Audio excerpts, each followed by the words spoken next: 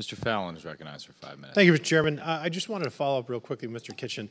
Yeah, I think ransomware is an issue that it's a huge problem already, and it's one that largely goes under the radar unless Colonial Pipeline is hit or something, JBS, and that's what everybody talked about it for a week and forgot about it and acted as if it's not a real problem, which it is when you have friends in industry, small companies, 100, 200 people that are getting hit. $500,000 ransoms now are being asked, or $1 million ransoms when a lot of the time it was 50 grand a few years back. Do you think that with AI, are we going to face, as you just mentioned, but I want you to expound on it, like an explosion in ransomware when you say it's democratized? I think that's certainly one of the potential implications. Honestly, I think one of the key developments over the last 2 years that has constrained ransomware to the degree that's been constrained is the war in Ukraine. That many of those cyber syndicates that were prosecuting those attacks have been repurposed by the Russian government for attacks in Ukraine and elsewhere. I think if and when that ever slows down, we're going to feel the surge again. And I think that surge will absolutely be enabled by generative AI, because one of the key areas, there's a study that says that there are kind of 4 key areas that will constitute approximately 75% of the economic increase coming with Gen AI. One of those is in R&D and in software development being the other. And so I think that applies, unfortunately, equally to the bad guys as it does the good guys. Yeah, nobody has ever accused the DoD of being highly efficient. They're large, but when you have inefficiencies, you're talking about wasting billions of taxpayer dollars, particularly when we're in a competition with China that's even more troubling, and we need to address it. We might envision AI with future wars being fought by robots and such, but within the walls itself, these walls, Mr. Wang, in your opinion, can the Department of Defense use AI to extract efficiencies in programming and budgetary activities?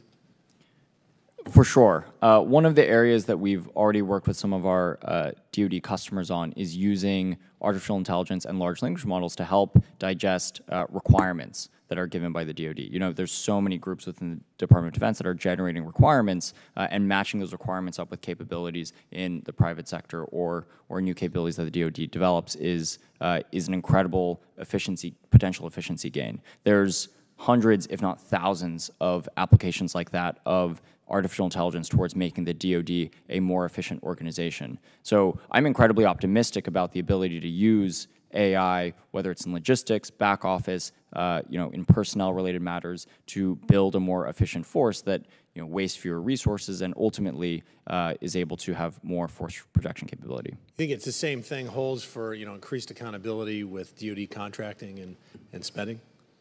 I think that there's, if you think about what the limitations are or what the challenges are, it's in processing huge amounts of information and data that is being generated by the DoD to, understand not only how funds are being used, but also understand what the capabilities that are being generated are. And so if you think about that problem set, it's one that's naturally suited for artificial intelligence and for the use of these large language models. Doctor, when you talk about AI, my mind starts to bend and hurt and break a little bit because it's just so intriguing.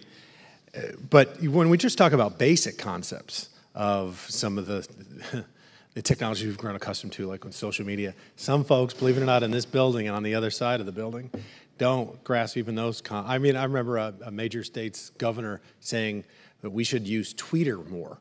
I didn't even get the name right. And one of the senators, I think, remember saying, like, how can they post a picture on the line? Things like that. So while that's funny, it's also troubling that if they're not grasping basic concepts, and you talk about AI, which is this stuff on, hypersteroids, how do we go about best educating our colleagues in the American public on AI and assuage some of the fears associated with it?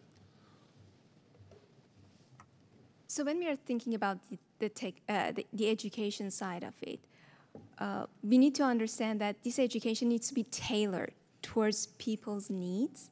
So depending on their roles, depending on their responsibilities, we need to tailor that education for them.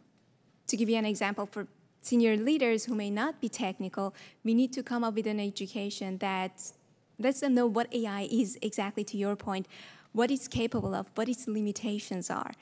versus someone who's technical, let's say a data scientist. For them, that would be a different story. We can have a more technical education for them, but also having this education in a continual form as AI evolves. So almost like how it can help them specifically and make their lives a little bit better. Exactly. Yeah. Thank you, Mr. Chairman. I yield back. Mr. Ryan is recognized for 5 minutes.